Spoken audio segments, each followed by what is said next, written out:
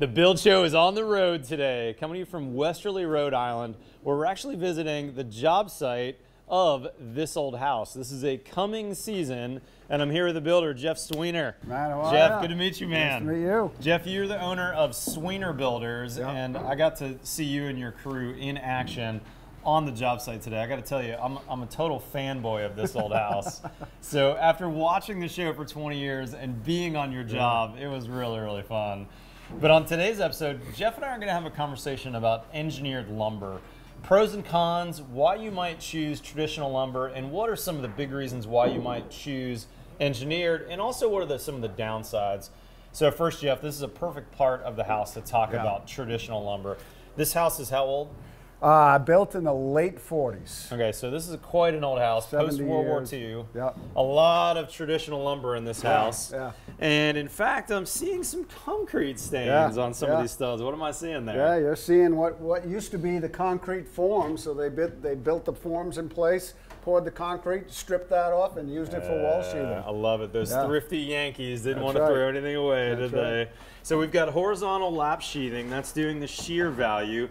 This one here looks like it was a concrete form board, and this one's not. Yep, this got a little concrete in it. So these studs, how old do you think the lumber is on these studs? I mean, we're probably talking 100-year-old lumber. You know, today's lumber is probably 20 years, so you know, really old growth, and you can see it in the you know, the growth rings here are so tight. Here you go. This is a perfect example. This is a ripped down. It looks like, is this a stud that you guys made, Jeff? So we took apart the roof on the other side in order to go up a row, and we uncovered beautiful 2x8 lumber. All right. I mean, it's Douglas fir. It's straight. Wow.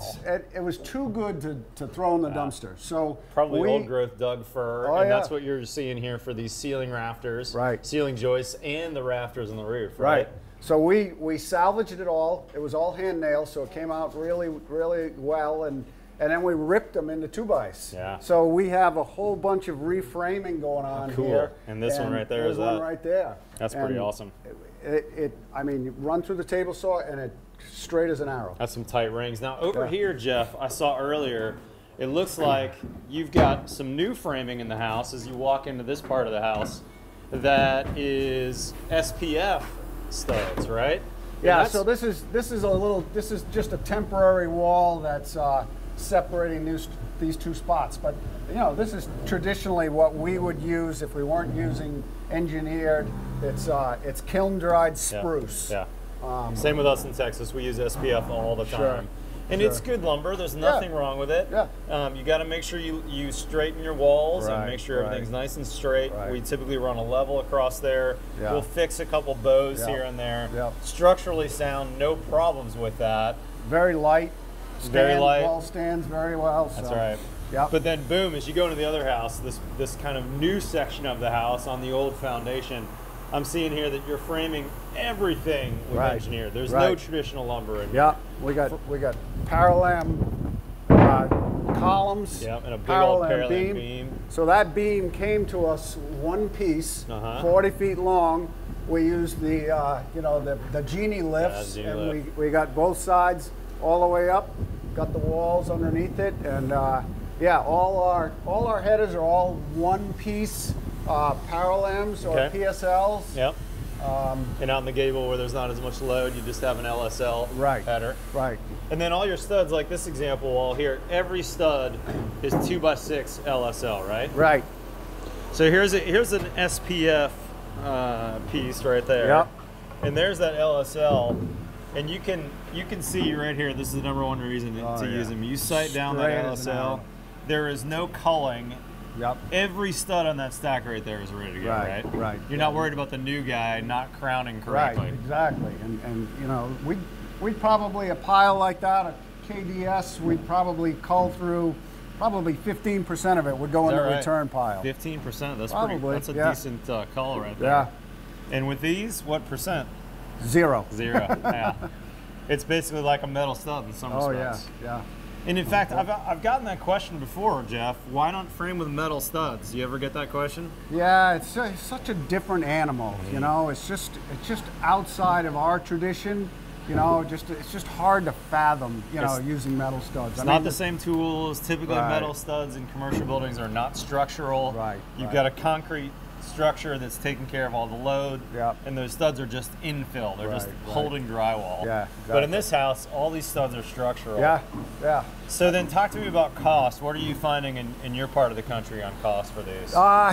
It's about double. It's about double. And you know, a lot of times in our houses we'll use, you know, we might just use this in a wall that's it's got kitchen cabinets or shower walls where they're going to be tiled, where you want, you know, you want straight, you want true, you want flat.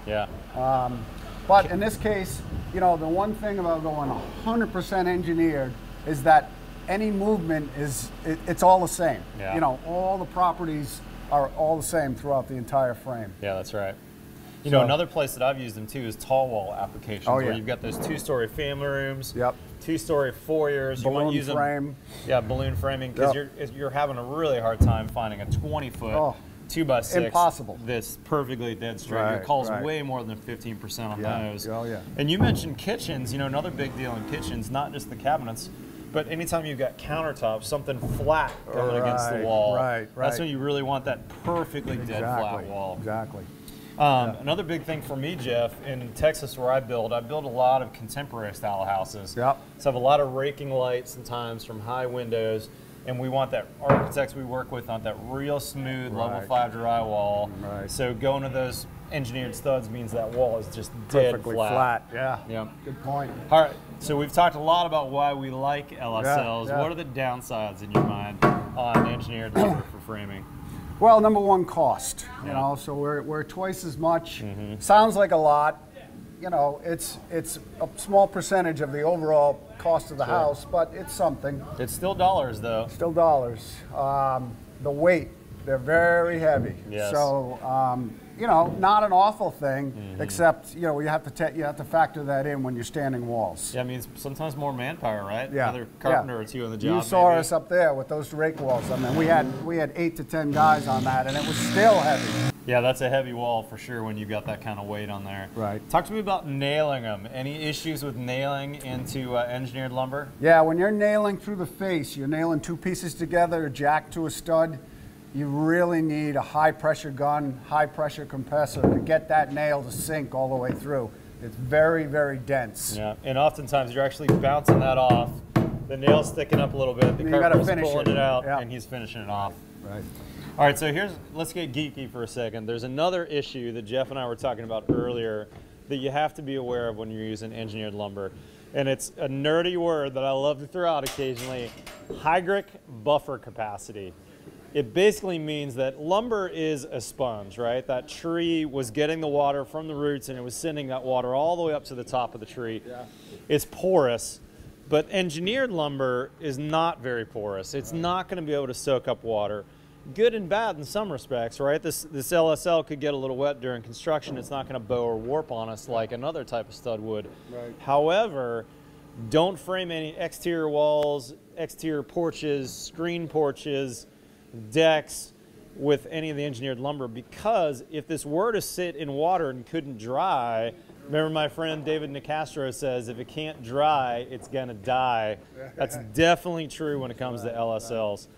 If they get wet and they can't dry, over time they're gonna rot much faster than a traditional stud would. Am I missing anything, Jeff? No, I think you covered it. You know, those are really the negatives, that, you know, the positives, the negatives.